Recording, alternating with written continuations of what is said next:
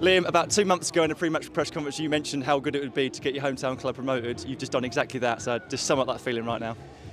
To be honest, speechless. To be honest, coming from Cambridge, and it's been a couple tough years in the past. So yeah, it's an amazing achievement, and yeah, it's a collective effort from everyone, from staff to players, the lot, and I couldn't be prouder. To be honest, a little bit emotional about it as well.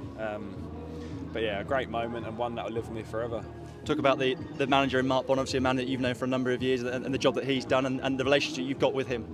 Yeah, we were. I think I first met him when I was 5 or 6 in community projects, just at local schools and things like that. And listen, he's stuck at it for sure. And look at him now, first full season in management and promoted, and I couldn't be happier for him. He's a top man, and I think if you asked every single player, they'd say exactly the same thing.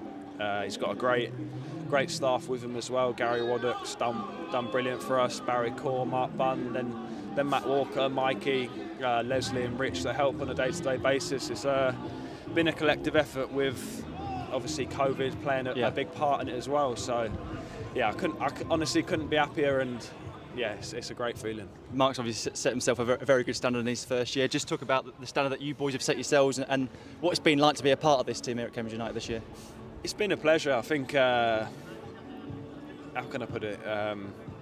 We're a hard-working team, with obviously Paul Mullin, who's scored a lot of goals, and Wes, who's offered a lot of experience along the way, and credit to him, because I'm not sure what his plans are for the future, and to be honest, I think it's an honour for us all to have played with him, to be honest. So yeah, I'm mumbling on a bit here, aren't I? Oh, mate, you mumble away. You mumble away. Yeah, all the lads I couldn't be prouder of, and yeah, I just wish the fans could have been in.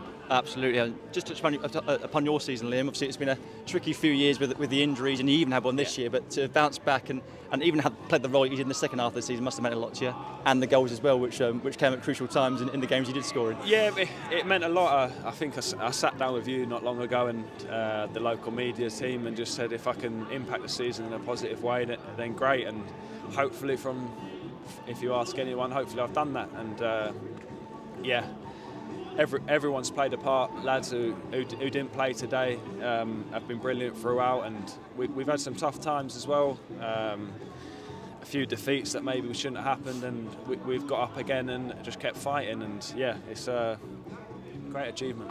And for this evening, local knowledge is going to be key in terms of knowing where to go on the old drinks, isn't it? Yeah, well, we'll see what happens. Top man, enjoy it, Liam. Cheers, bye, thank mate. you.